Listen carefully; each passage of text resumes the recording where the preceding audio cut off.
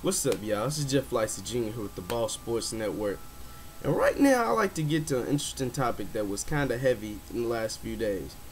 And it's the talk of Blake Bortles, the Central Florida quarterback, being the #1 overall pick all of a sudden. You know, after the season was over, the subsequent season, college football season was over last year, the projected order of quarterbacks to be drafted after everyone had declared was Teddy Bridgewater, Johnny Manziel, and then Blake Bortles was number 3.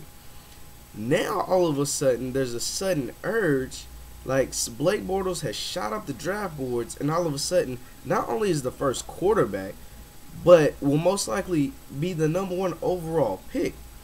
Now I find this interesting because how in the world after the season is over does he go from number 3 to #1? I mean, nothing has changed besides the fact that Teddy Bridgewater had a subpar pro day and Bortles supposedly excelled. Now, if pro day is all that matters, then okay, drafted #1. But the tape is what you go off, right? Game tape. Pro days are routes on air and footwork and, just little intangible stuff that nobody really, I guess they care about a lot nowadays. But the tape, game tape, is what I thought football was all about. Playing games. Not about what he can do when nobody's in his face. What he can do when his receivers are not being covered or anything. Now, it's not that I'm hating on Blake Bortles. Blake Bortles is a good quarterback.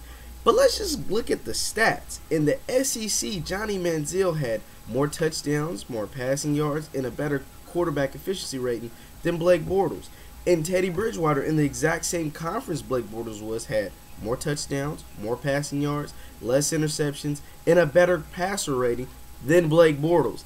But all of a sudden, because he is 6'4", because he is 235 pounds, and Teddy Bridgewater is only 6'3", 208, and Johnny Manziel is barely hitting 6 foot, 200-something pounds, because he has the prototypical size like a Andrew Luck, like a Ben Roethlisberger, is the reason, and because he had a good pro day, is the reason why Blake Bortles is now the #1 pick. That doesn't even make any type of sense to me. I mean, if anything, we should just go off the tape. Oh, a lot of people say numbers can be skewed, miscued, whatever. Okay, let all that be said. But what about the game footage? His in-game play. Now, the Central Florida did have the best season they ever had, and they even beat Teddy Bridgewater in Louisville. But with all that being said, Blake Bortles still doesn't wow me. In his games, he just, to me, he's not better than Manziel or Bridgewater. He should be the 3rd quarterback taken, and I personally would never take Blake Bortles at the #1 overall pick. You let me know what you think. Comment on the video on the Facebook page. Subscribe to my YouTube channel. Once again, and let me know what you think, because, right now I'm flabbergasted. I'm confused on why he should be the #1 pick. You let me know what you think. Once again, my name is Jeff Lightsey Jr. with Ball Sports. Thanks for listening. Peace.